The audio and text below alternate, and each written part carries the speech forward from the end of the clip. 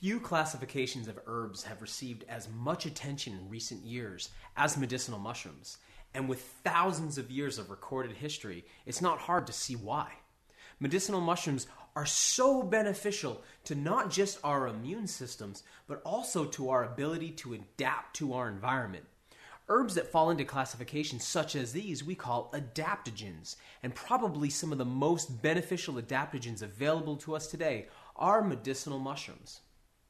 I've been using medicinal mushrooms for many years and preparing my own medicines at home.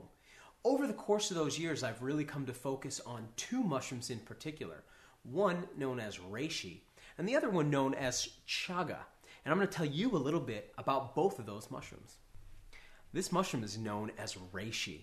Now that's a Japanese name, but in China, where much of its recorded history comes from, it was known as ling chi, the spirit plant, and it was thought that it had very beneficial effects on a person's spiritual development.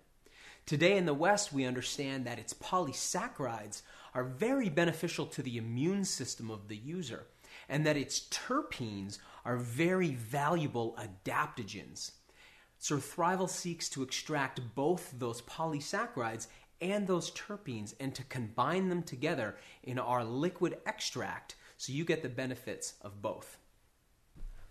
This is a chaga, known to science as Inonotus obliquus.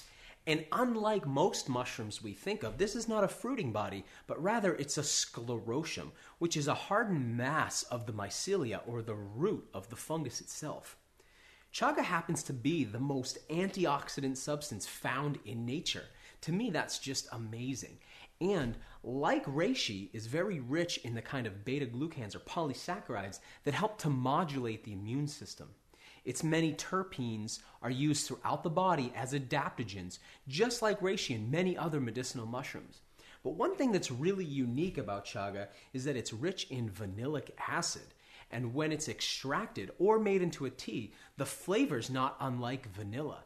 To me, this is really the king of medicinal mushrooms, and personally, one of my all-time favorite herbs that I've ever used.